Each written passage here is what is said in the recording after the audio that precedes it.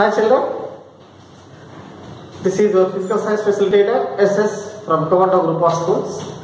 Welcome to the online classes. Children, except the Clash of Paris event has completed.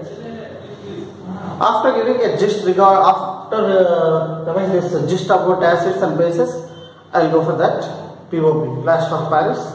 First let us see what we learned regarding to the acids.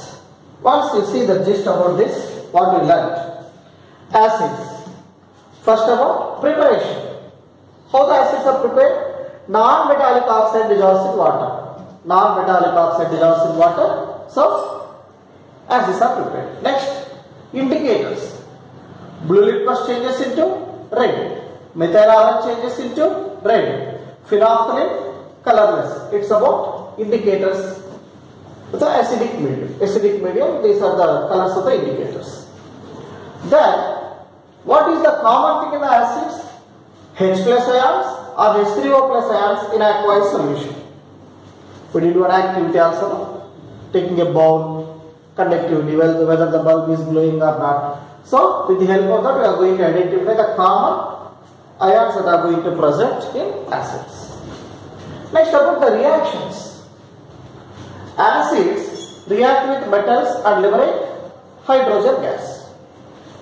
And acids react with carbonates and bicarbonates, release carbon dioxide and water. Of course, in the two cases, salt is carbon. The respective salt is going to be formed. And when the acids react with bases, salt and water is formed. When acids react with bases, salt, water is formed. Of course, here I didn't write the metallic oxides. Why? Because metallic oxides are also basic in nature. Okay, so that I didn't mention that one.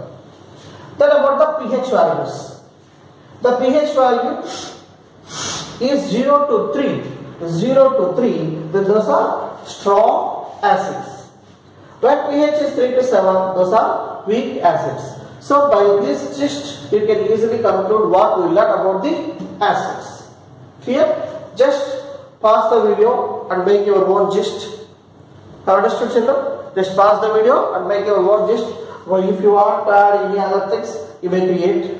Okay. So, by making this, one idea, immediately one idea will come to your notice because you are going to prepare your own gist.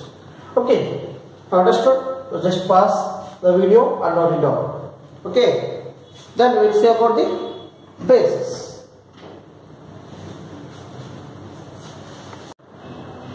Okay, children. So already decided regarding to the acids. Now it's about bases.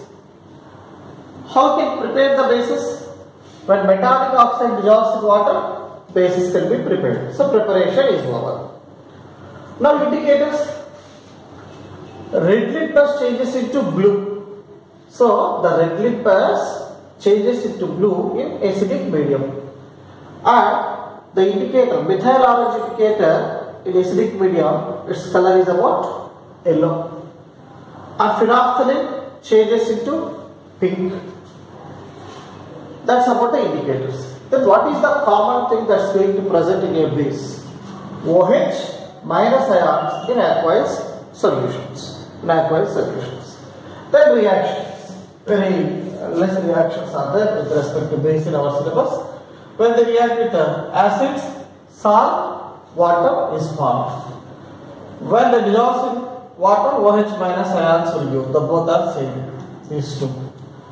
And when non-metallic oxides, when bases are react with non-metallic oxides, again they will produce salt and water. Here one common example is the non-metallic oxide, carbon dioxide, and base is about calcium hydroxide. Salt about calcium carbonate. What do you call that? Marble or, okay, of course, quicklime, CaO is quicklime, and limestone, CaCO3 is limestone. That common names are also there. Okay, so don't forget about preparing that one also. Serial number, chemical name, common name, and formula. So like that also you have to prepare one chart. Then it is very easy to analyze. Then what about the pH values? If the pH value is 7 to 10, those are weak bases. If the pH value is 11 to 14, strong bases. weak bases, 7 to 10 is weak bases, 11 to 14 is strong bases. Okay, so it's about a mind map regarding to the bases. You can prepare your own by adding few more things also. Okay, children? Right. Now let us see about that POP, plaster of Paris. Okay. Okay. Now the last topic is about plaster of Paris. Plaster of Paris, commonly called as POP. POP. Plaster of Paris. What is the formula? CaSO4 half H2O. Half H2O. So it is the common name. POP. Plaster of Paris is the common name. But what is the chemical name? Calcium sulfate heavy hydrate. Calcium sulfate. Calcium sulfate. Heavy means half. Half. Hydrate means water. Okay. So why half molecules? Half water molecule. How it is rearranged? Half molecule. Technically it is not possible. Technically it is not possible. Remember that. But what is the crystallization of water? What is the last sentence in the crystallization of water? For each formula unit, means one mole or one particular unit of formula, how many number of water molecules that are going to present, that what we call crystallization of water. Here 1 unit of calcium sulfate. Actually here 2 units of calcium sulfate will take 1 water molecule. 2 units of calcium sulfate will take 1 water molecule. But what is the definition? Each formula unit. If 2 units of calcium sulfate is having 1 water molecule, what about 1 calcium sulfate? That is about half water molecule. Okay. So don't forget, technically it is not possible. Technically it is not possible, but in general acceptance you have to be concerned like this. 2 units of calcium sulfate is going to take 1 water molecule, then 1 unit of calcium sulfate will take half water molecule. Okay. Is it possible to take half molecule? It's not possible. No. So that you have to use that. Have you understood the formula? Plaster of Paris, POP. Chemical name is about calcium sulfate of heavy hydrate. Half mark important question. Actually POP is prepared by a doctor in Paris. Once his son has injured. Okay, unexpectedly the gypsum. Unexpectedly gypsum has been placed very near of one thermite. And thermite, you know about the thermite. So there, few water molecules has been gone over there from the gypsum. Then he observed a new substance of POP. Then the POP has designed, and after evaporation it has been designed where it has been kept in the bowl. The same design has been attained by this particular one. With the help of that, he modified that some chemical reactions and etc. That he prepared this POP. After packing that hand which has been injured by the particular person or by his son, then it made the support. It gave the support to the fractured bones. Okay, actually the main purpose of the POP is to give the support for the fractured bones. But nowadays we are misusing that for making of ties, different ties, especially during Vinayak Chavithi we observe plenty of ties are being manufactured, but it's not eco-friendly. Okay, so let us see the uses of this POP. Uses of POP. First is about it will give the support to the fractured bones. Fractured bones. They give the support. Next one, to prepare toys. Toys are the idols. Idols is toys preparation. The preparation of toys are idols. And one more thing, it is not a good conductor of sound. It is not a good conductor of sound. So it can be used as a soundproof. Soundproof, especially in maybe seminar halls and theaters, maybe in some auditoriums. Okay, there we are going to use as a soundproof conductors. No? Then different ceilings, different decorative purposes. Decorative purpose also we are using this POP, plaster of Paris. Okay, and one common question has given here. always this POP should be stored in airtight containers. You have to store the POP in airtight containers. Have you understood the uses now? It will give the support to the fractured bones. It can be used to prepare toys and idols. It is a not good conductor of sound, so it can be used in soundproof instruments, as especially auditoriums, theaters, and seminar halls, and etc. Okay, and it's also used as a decorative purpose. The decorative purpose to cover the ceilings and etc. we are using.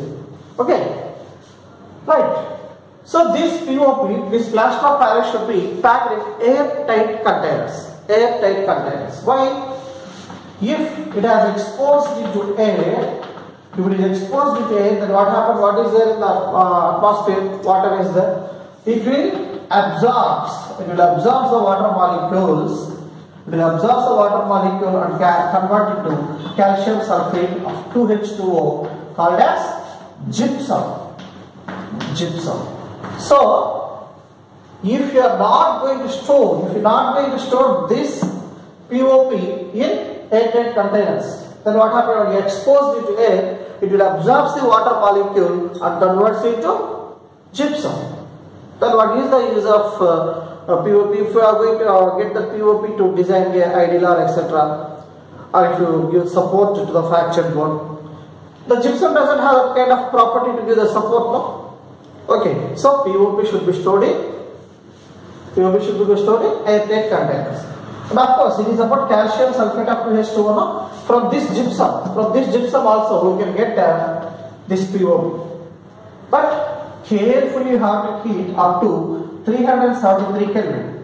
Up to 373 Kelvin. Don't forget the process of heating should be very careful. Okay, because only for 1 unit of calcium sulfate, half water molecule you have to get now. So the process of heating should be very carefully you have to use. Means you have to observe each and every point of second how it is going to be changes. Okay, then you will get POP. What is the temperature needed here? 370, nothing but 100 degrees Celsius. No, the water is going to be evaporated. But carefully you have to observe how many number of particles are going to be left over there. Okay, then we can observe whether the POP is formed or not. It is like this, right? It is exposed in air, it will form gypsum. When you heat the gypsum, you will get POP. Okay, clear? Right. Children, it's about our acids, bases, and salt chapter. I think I covered all the topics in the acids and bases, and some generalizing questions may become, which I am not going to do because CCE pattern now. Different questions, different mode of questions may become. For example, like this CH3COOH or distilled water. So the distilled water and CH3COOH is an acid. It is an acid. When you use this acetic acid, just like in the container, 2 electrodes and connected to a bulb. Remember this?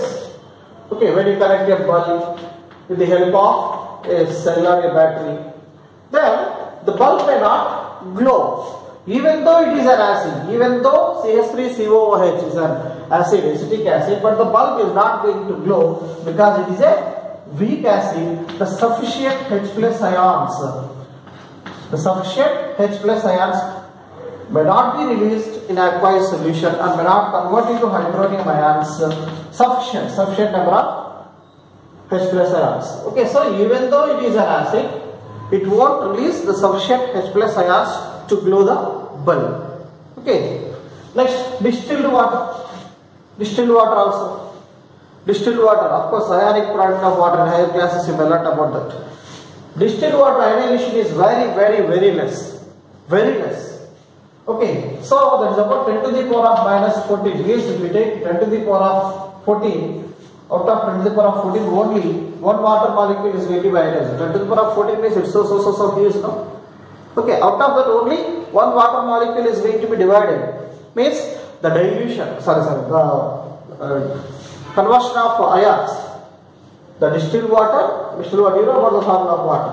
It will decompose as H plus or OH minus. So it's about ionization, no? So the ionization property of the distilled water is very less. So it is unable to conduct the electricity. Of course, commonly we are going to take mineral water, not distilled water now. We should not drink the distilled water. Don't forget about that. Distilled water is the purest form of water. We should not drink the purest form of water. We have to take mineral water. If you take the purest form of water, water is a universal solvent now. When you take the pure water, what happens? It will dissolve the minerals which are present in our body. But what we need? Minerals we need. So that the distilled water should be added to the minerals. So we have to take mineral water but not distilled water. If you conduct with the purest form of water, so Kinley or Bisleri or Tata water is a very pure water, I am going to conduct, so it will conduct the electricity. Okay, because it is not in purest form of water, distilled water. You know about the battery we are going to add, or maybe in medical shop you will observe in small tubes the distilled water is going to be used. That we do, sir. Okay, so like that. And one more question is then, prepare your own indicator. Prepare your own indicator maybe with the help of carrot or maybe with the help of beetroot, etc. Okay, we can prepare ourselves by own. And generalized examples also there. Whenever a newly married couple has entered into a home, they call it as we call it in Telugu dishti theeravata. Okay, so of course, in that they will add water and some so what do you call that? Calcium oxide. So now, okay, and some turmeric. They will add. Turmeric is yellow, calcium oxide white, and water is a colorless. But when you add all this, different indicator will come, different color will come. So those are also the indicators. And of course, very good tradition of Indian follow-up now. Water as a newly coming people, I'm going to say, and calcium oxide, and all that's going to mix it and give as a unique. Means family is a unique. Internally, calcium oxide is different, water is different, okay, and turmeric is different. But wholly, that should be a family. So that is the scenario. Okay, so like that, different questions may be asked. Of course, they may not ask about those things. I am going to say generalized things. Okay, I hope you may understood about this acids, bases, and salts. Okay, once you go through the textbook and made your own preparation. Okay, wish you for all success, children. Bye.